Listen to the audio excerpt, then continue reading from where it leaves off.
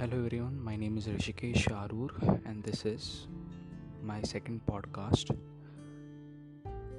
This is not an everyday local blog you read. In fact, this is a heartfelt Thanksgiving piece from a local.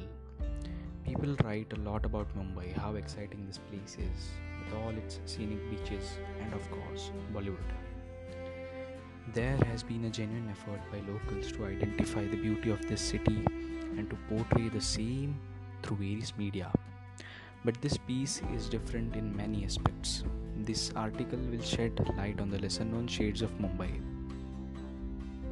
Mumbai city and suburb form the core Mumbai district of Maharashtra state. We all know this. We also know that Mumbai is the financial capital of India.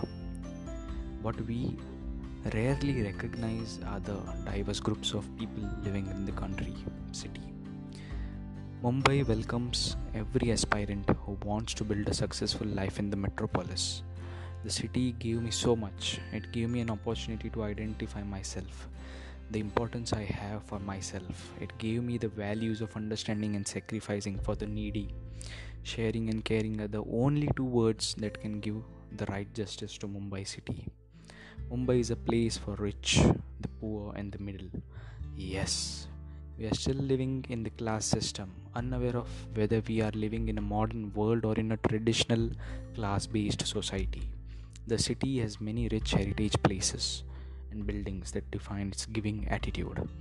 Yes, like with every good thing comes a bad thing. Mumbai city also has its fair shares of evil. The city can sometimes be curbing towards the poor, the ones living in slums.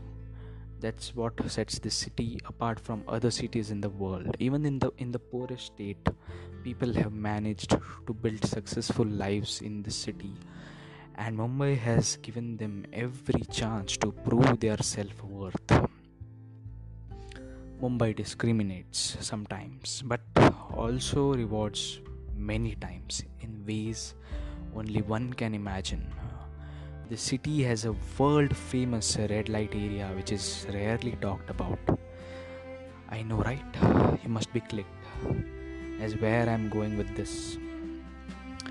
Red light areas are bad, but the fact is that they are present and none can be done about it.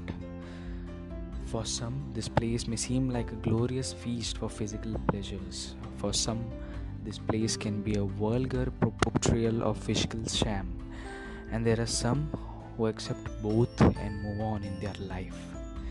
In the middle of this mess are those women about whom nobody wishes to talk. Was it their fault they ended up at such a place? Or was it the society's fault that they had to live at such a place? This city is the beauty. Both like and unlike minded live here in harmony without bothering each other's opinions. Mumbai is also home to the largest transgender community in India. They are worshipped in unimaginable ways. Mumbai's Dabbawala are known throughout the globe for being a well-organized group of food deliverers. A salute to these men who tirelessly travel in the trains of Mumbai, struggling their way through a swarm of challenges and finally delivering food to the intended customer. Train in Mumbai is the most reliable aspect of travel. We can only imagine what would have happened to the city if there was no train, no interconnected travel mode. The city provides to everyone every day without expecting anything. The city has an intimate relationship with its people of all sorts, all languages, all castes, all religions, and all sects unite in Mumbai. They call themselves Mumbaikar, and that means a lot for a city that cares for far more than what the people deserve.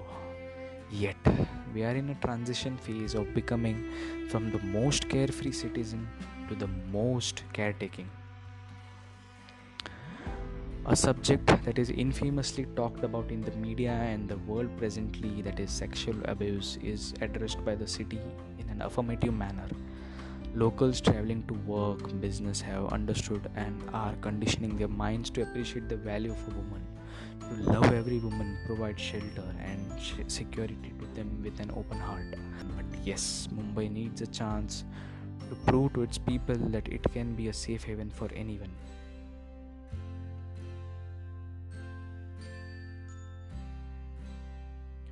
Mumbai city allows anyone who wants to experience their full potential at achieving something, like a booster for disposition. Some other lesser talked issues include the slums of Dharavi and Masjid Bandar. What can we do for these people? We can provide support and jobs to these people so that in return they can help build Mumbai into a thriving place. Mumbai city has exotic rich places like Powai, Hiranandani and Churchgate. We talked about the poor. Now let's peep into the poor who live within the areas built by the rich. However, these issues have been addressed in a nominal way. It will take us some time to create an equal opportunity for ourselves wherein both rich and poor live in equal homes. This is a subject that is much debated in Mumbai, not just Mumbai, but is a heated topic in every suburb, big or small. Perhaps we can try our best to appreciate the good and bad about this wonderful place. Well, trying isn't even a word that this city deserves. This city deserves capable citizens. And yes, it is on the verge of happening, and soon Mumbai will be a place with all three: sharing, caring, and equality. Thank you so much.